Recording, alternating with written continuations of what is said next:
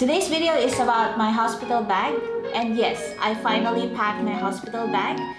It will be 1 week from now before I give birth to baby girl. I have 2 bags, 1 handbag and 1 small luggage, and we will look into the handbag first. So basically what's inside here is a tissue paper. According to the hospital list, I need 1, and a few feminine wipes, of course, you need those, and a hand sanitizer. Basically what's inside of this bag is more on about breast pump. So I put all of the breast pump accessories here. First off, I do have my Lavi. This is the breast massager. I already shared this to my previous videos, and also the accessories of the breast pump. I already sanitized these, and the bottles for the breast pump again. What else? And the breast pump itself with a charger, a sanitizer again, and of course I bought a pack of breast milk storage bag. This one definitely needed, and of course some of the breast pads. So basically all of these breast pump accessories are in here so that it will be easier for me to grab all of this stuff. Okay, so let's put this aside. Done. Okay, so this one is done. So let's go into the small luggage.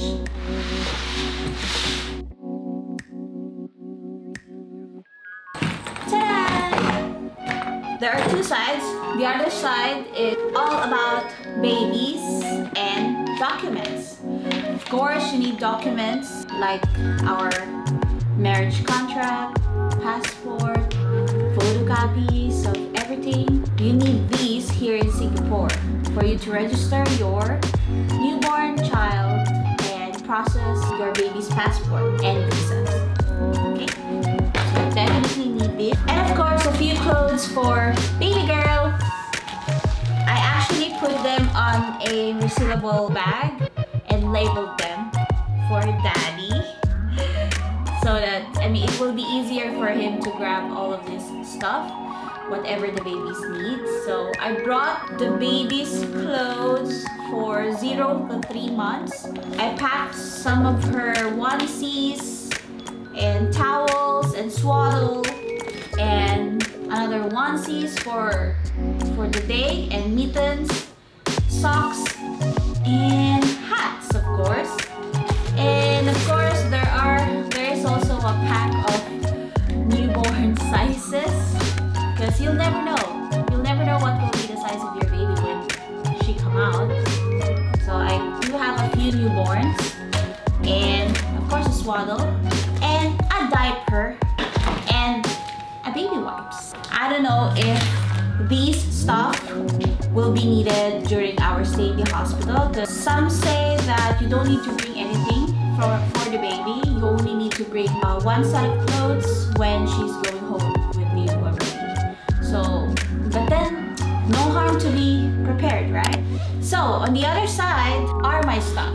First things off, this pouch consists of my camera and charger, of course, batteries. You need batteries, chargers again, my AirPods, and of course my ionizer. This is the most important thing, and cables as well. So these are the stuff that I will be needing during my stay in the hospital. So I put it here. Just ignore what it says here because I can't find my other pouch.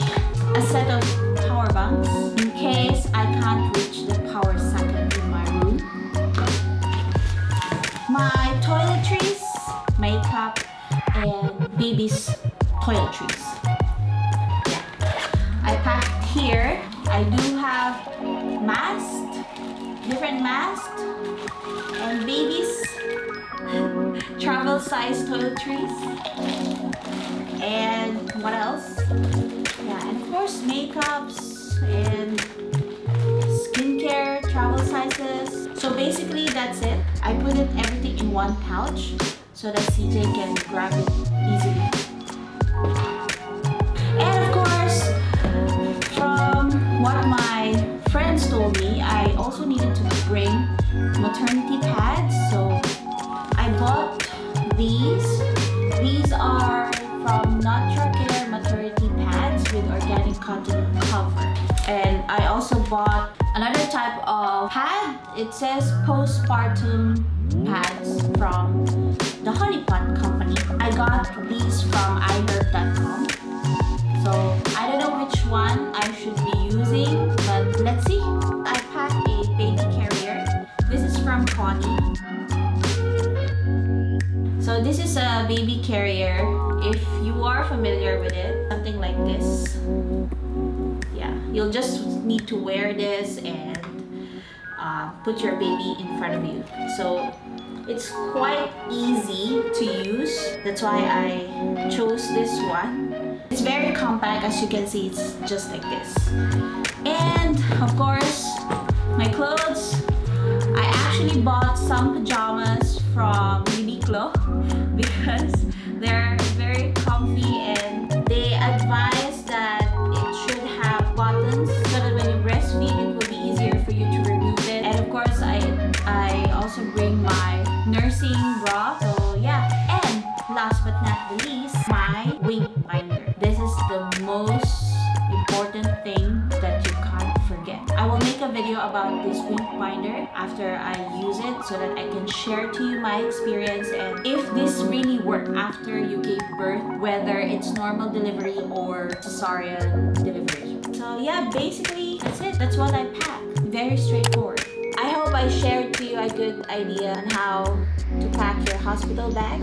Yeah, that's all for now. Thank you for watching, and don't forget to like, subscribe, and hit the bell so that you'll get notification whenever I post a new video.